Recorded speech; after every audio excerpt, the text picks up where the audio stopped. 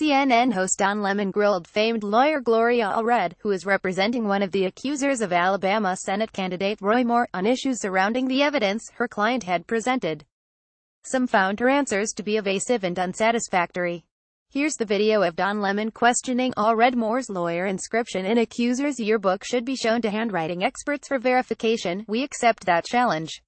We are willing to have an independent expert, says Gloria Allred, attorney for Roy Moore, accuser. https://t.couvpubkey CNN tonight at Scene Tonight, November 16, 2017. Here's a transcript of what was said. Did Judge Moore preside over her divorce? Lemon asked. Was this just filing of papers? Clear this up for us. How much involvement did she have with him? What's going on here? He was referring to a case that Moore's lawyer brought up during a news conference that would dispute a claim by Beverly Young Nelson. We will answer any and all questions about that issue and any issue that they would like to bring up at the hearing, which should be held within 2 weeks. Allred responded, if they do not have that hearing, then we'll go to Plan B, and I will say at that time what Plan B is. So I'm not gonna comment on that at this time. I will talk about the yearbook. Can I ask you something? Lemon asked. When I hear your answers, because I heard you on CNN earlier, when I hear your answers, it seems like your answers are meant to compel him to speak on the record and under oath. Listen, I'm not a lawyer here. Are you trying to compel him to do that because you want to get him on the record and you want to be able to depose him? What's your end game here? Well, of course, there is no legal process except the one I am proposing, which is essentially a political process combined with a legal process. Allred responded.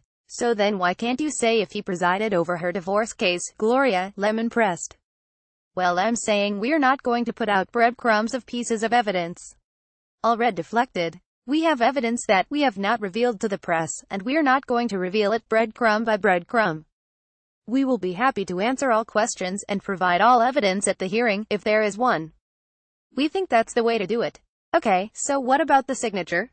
Lemon asked. Roy Moore's attorney denies Moore ever wrote in Beverly's yearbook.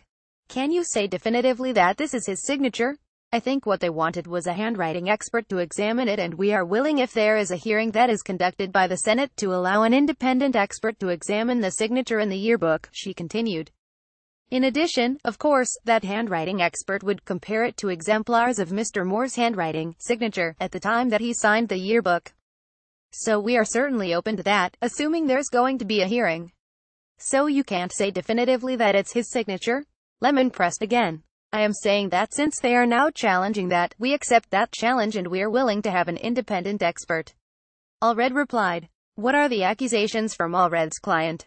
Nelson said that Moore groped her when she was 16 years old and offered as corroboration of her story an inscription apparently from Moore in her yearbook. Moore has denied all such allegations, and his lawyer has raised questions about her story as well as the veracity of the inscription.